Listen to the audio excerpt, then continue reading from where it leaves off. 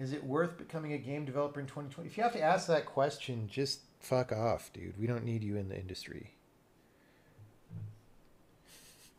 If you even have any question about that, go get a job in accounting.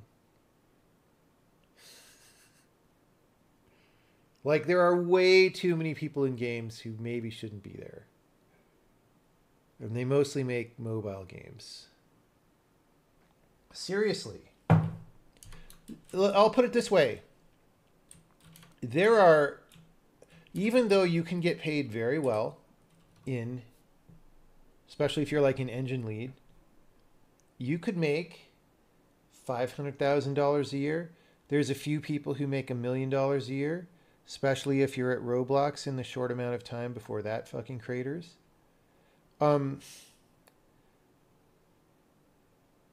But like anyone who can make $500,000 in a year in the games industry can make $2 million a year on Wall Street. Like, so just go do that. If you want money, go do that.